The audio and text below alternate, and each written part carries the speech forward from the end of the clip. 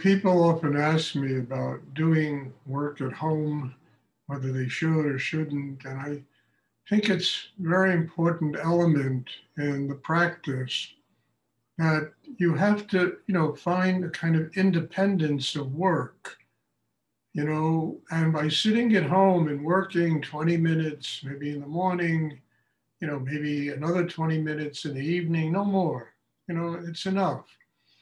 It gives you, a continuance of doing the inner work. And at first, I found when I first had to do that, when I studied with Rudy, it was very difficult. I could probably sit for 5 minutes. My mind was really active.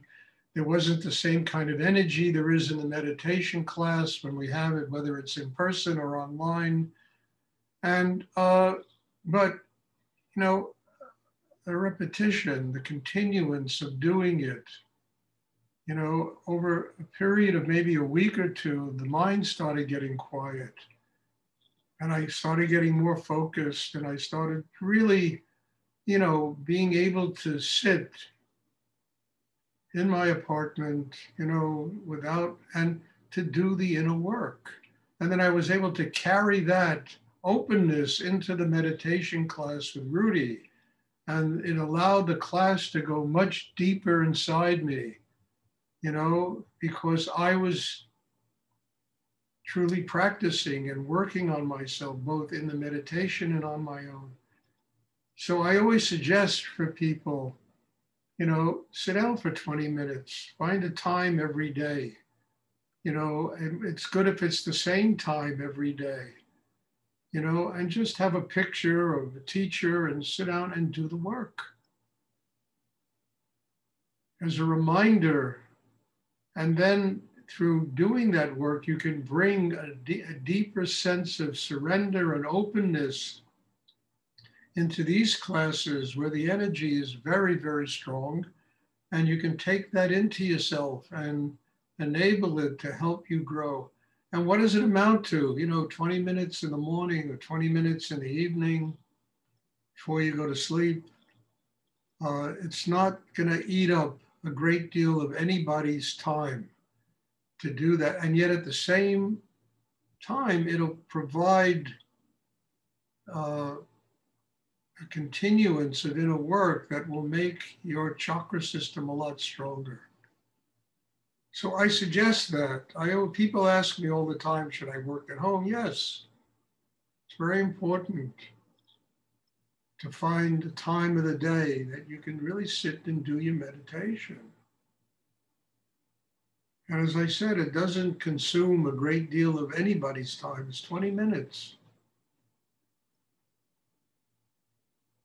But that openness you can bring to these classes, and it'll really help you go much deeper in the classes. And you can't expect the energy to be as strong when you're sitting on your own as it is in one of these classes. There's a lot of people here. And the energy gets very powerful.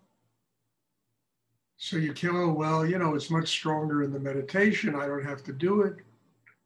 It's, it's doing it so that you can create continuance of effort.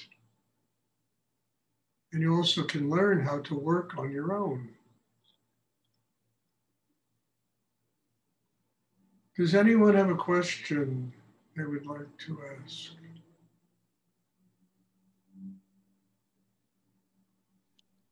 Stuart, it's Paula. I'm so grateful. I wanted to ask about the energy, and it feels so grounding and weighted, and all of my cares and concerns vanished, and there's just well-being, a sensation of well-being. And sounds great. Yes. I'm not sure what my question is, but it's this amazing energy, this centeredness, this. Well, look, Paul, I've been doing this a really long time. I mean, the energy wasn't this strong when I first started teaching. The energy wasn't this mature. It didn't have this depth. It also didn't have the kind of spiritual understanding that's in the classes today. You know, I didn't talk about how important it is to build a chakra system because that gives you the capacity to connect with higher energy in the universe. I didn't talk about that being the key element in having a spiritual life. I knew about it, but it didn't go deep enough inside me to make it into something so pragmatic that it becomes clear and very, conscionable for people to understand this. So the energy is very deep, it's very profound, until often when new students come, it's too much for them, to deal with. And people, they disappear, because it's very powerful. But the strength of the energy is just a reminder to all of us, we have to grow. It's not something that you run away from. It was better for me to have a teacher like Rudy than somebody that taught Hatha Yoga. And his energy was so powerful, as I've said many times, I would go sit with him and I would feel like I was burnt into a crisp. But I said to myself, Stuart, it's better to have this because it's a constant reminder that you've got to grow, you've got to open inside, you've got to go deeper inside. You have to build a chakra system that's strong enough to absorb the power of energy of somebody like Rudy, or the kind of energy that's transmitted through me, Well, most people are not ready for that, it kind of scares them a little bit, but you said it, it just, what it does is, that's so important, it grounds the metaphysical. It brings it down to a practical, pragmatic way of living that doesn't eliminate the metaphysical. It just gives it roots, and it gives it that kind of strength that enables one to tap into the metaphysical and to be able to absorb that Shakti, that energy, and allow it, to help build a system that gets stronger and stronger inside us. I mean, that's basically the purpose of all of this. It's the purpose of the meditation. The meditation is not a spiritual life. The meditation is a way of building a system inside yourself that will enable you to have a spiritual life. Because a spiritual life is 24 hours a day. It's life. I mean, I'm sitting here in this class today with so much gratitude, because I saw this vision of the entire world being created in front of me. All of life being created in front of me. And I can witness this. I can not witness it, but experience this as that energy flows through. So in order to do that, I need to be grounded, because that energy is so strong that it just knock you right off your whatever, So you need to be grounded.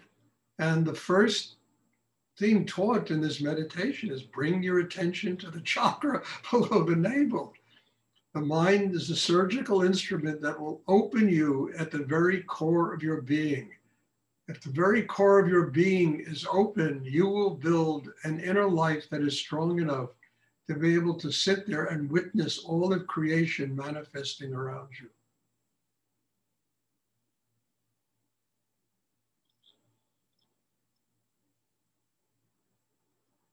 Thank you so much for these profound truths, Stuart. I feel them in my very core. I'm so grateful for the words you just expressed. Oh, you're welcome, Paula. Thank you for asking the question. Does anyone else have a question they would like to ask?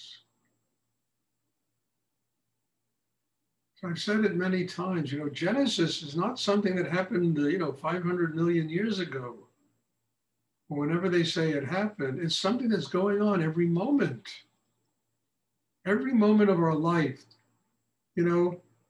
we are in the midst of, right at the center of all of creation, coming into life. And the mastery of the mind, the mastery of the emotions, the mastery of sexual energy, the mastery of all of that tension inside us, once we can master it and transform it into chi, into shakti, into energy that flows through the chakra system, understand, we are living in the moment. We are living at the center of creation. We become truly a child of God.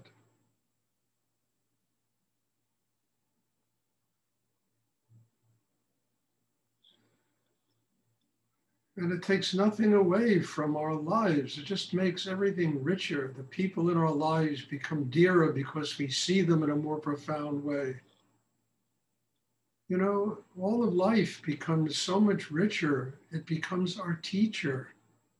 So it gets richer and deeper, and we bow to it, we respect it, you know.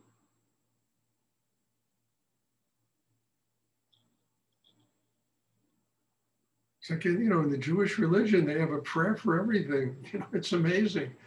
And when I was younger, I never understood that. Now I understand that. Everything is sacred.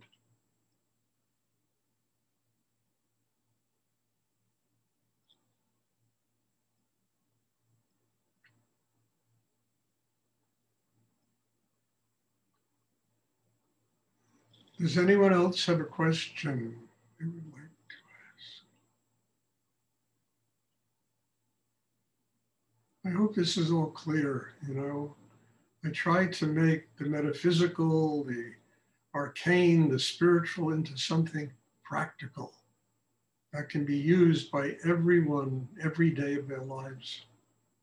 And to me, that's what enlightenment is all about. Enlightenment isn't some esoteric thing where you sit on some circle somewhere in the universe and, you know, and everybody worships you. You know, no, it's just a very practical way of living your life every day.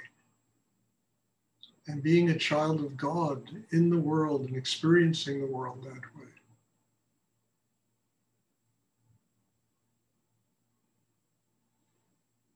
Does anyone else have a question they would like to ask? Okay, just so that you all know, you know, I mean, people are here from all over the world, and there'll be no class next Sunday because next weekend I'm having a retreat, so I won't be able to teach, you know, the meditation on Sunday, either the evening meditation or this day meditation. Well, you know, people in Israel, it's the evening, you know. So there'll be no class next Sunday. There will be a class on Tuesday and Thursday. So God bless you all, and thank you. Thank you for being in my life, and thank you for coming to these classes. And I just have a lot of gratitude for what goes on here and what I'm learning, really being in the presence of all of you. So God bless you all. And hopefully I'll see you all on Tuesday. Thank you, dear Stuart. Thank you, Stuart. You're welcome.